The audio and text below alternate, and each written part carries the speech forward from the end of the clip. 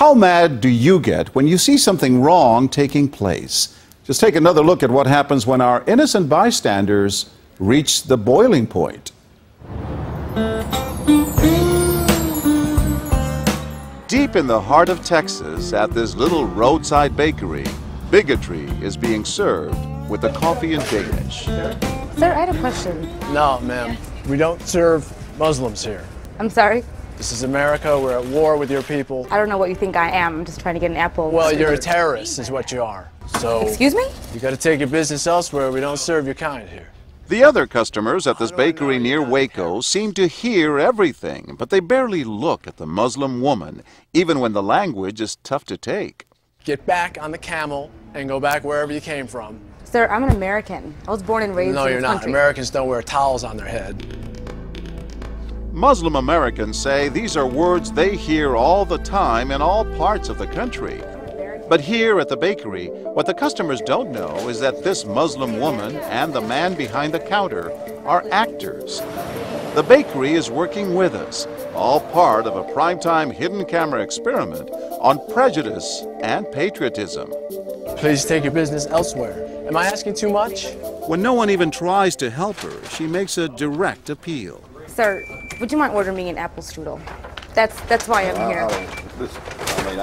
I can give you the money. I have no problem. That's not a problem with the money, huh? How much? Please no, sir. Huh? I'm not going to let you How order. much do I owe you? But when he gives her the cold shoulder, she finally just leaves. You could have helped her out. You could have spoken up. Why not? Me speak up for her? Well, if he would try to do some harm to her or something, then I would have. But why not try to set him straight? I really think that a person that owns his own business should be able to say who they sell to. She's not American. Others seem to agree with our actor as to who's an American and who's not. Is it all based on the way we look? I'm an American citizen. I just would like an apple strudel, please. Well, I'm sorry. Then why don't you dress like an American? You're so American. This is for religious purposes, sir, and I don't think you have any right to say anything So about I'm this. religious. I don't wear, Halloween costumes around. I mean, am I wrong here, sir? Not me. I run my business the way I want to run. That's right. Don't come in here without shoes and shirt on. This customer is adamant that the man behind the counter is doing the right thing. I'm ready for you. But the fact is, it's against the law to deny service to someone based on their race or religion. My name is John Quinones, and I'm with ABC News. What did you think of what you heard here? I didn't hear anything racist. He told her he wouldn't serve her. Well, he can say he wouldn't serve you if you come in here barefooted without a shirt on. But she wasn't barefoot or without a shirt on. Well, she wasn't dressed right. What do you mean? If I was running a place, I'd do the same thing. You wouldn't let Muslims shop at your store? I sure wouldn't. We never expected customers to be so candid. How do I know you don't have a bomb in there? Watch what happens this time when, once again, our Muslim woman is denied service. This is not right. And again leaves. I mean, we reserve the right to not serve. That's right. A certain kind. That's right. That's, I appreciate seeing that. I think that's the first time I've ever seen that. He not only commends the man behind the counter for his discriminatory behavior, but he gives him the thumbs up, not once, but twice. Good job. All right. As he leaves. Sir, can I talk to you, sir, for a second? But when I approach, Sir, we're with ABC News. there is no thumbs up for me. We staged a little experiment in there to see how people would react to that kind of attitude. You're not an American. I am an American. That man took it a bit farther, telling me I'm not an American. He was threatened. Jack DeVideo is a social psychologist at Yale University. So when we as Americans feel threatened from the outside, we're going to define ourselves in very rigid fashions. Either you're with me, and if you're not really one of me, then you must be somebody else who's against me. The young woman in our experiment is an actor, but for this woman, discrimination is all too real. Nahaya Javed helped us design our experiment. Although born in Chicago, she says she's constantly characterized by fellow Americans as the enemy. They always start off with, you're a terrorist, Osama lover, towel head, camel jockey, on and on. While attending college in Texas, she says she continually suffered verbal abuse and has even been physically attacked just because she's Muslim. They assume I'm not from here, and if I tell them I'm American, they're like, no, you're not. Just because you were born here doesn't make you American. And I'm like, so what makes you American? It's a daily battle. and I don't feel like living in America, I should have to fight this battle. Meanwhile, back at the bakery, our actor is at it again. But how do I know you're not a terrorist? Terrorists look like you. But this time the customers are sympathizing with the Muslim woman. You're a Christian. Come on, leave me alone. Right, I know, but can you blame me? Yeah, I can't blame you, actually. Why? What's the problem? All right, we'll get out of here. You need to go yourself, actually, what you need to do.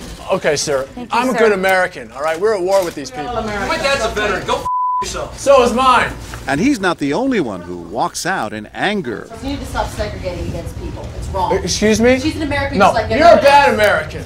Time and again, people speak out with their pocketbooks. You lost a couple of customers, just so you know.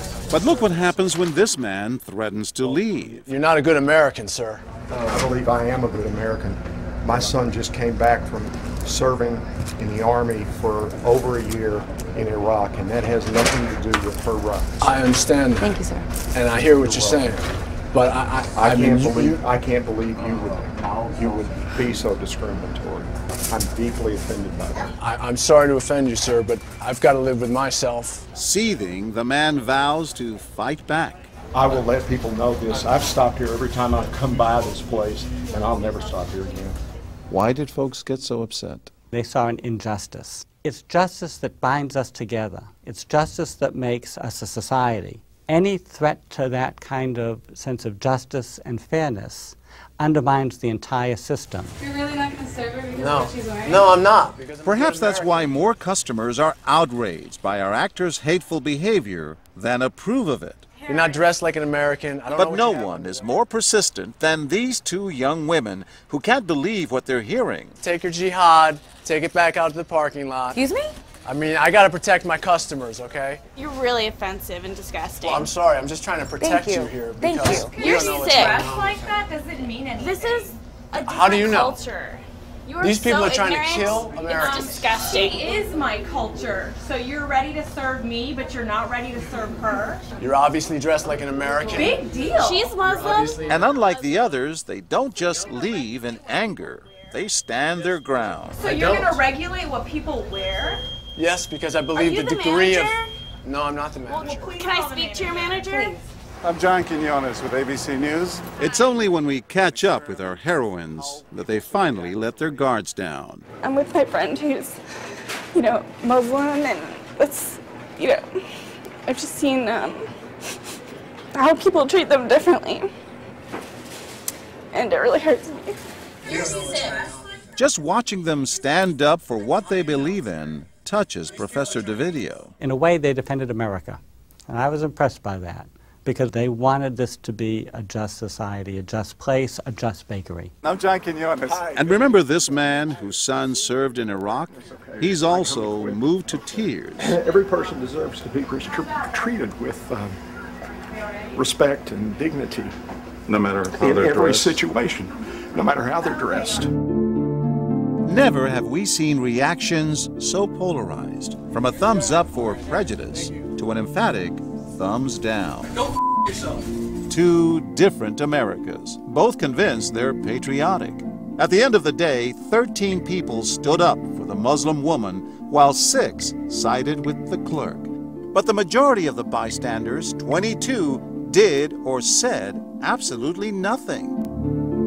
That's what's most frightening to Muslims like Nahaya, who was watching our experiment. In fact, so frightening that they often avoid going out by themselves. It's really sad because I'm old enough to be able to do things by myself. I shouldn't need a chaperone all the time. But that one time that I'm alone and something bad might happen, I'd rather be safe than sorry.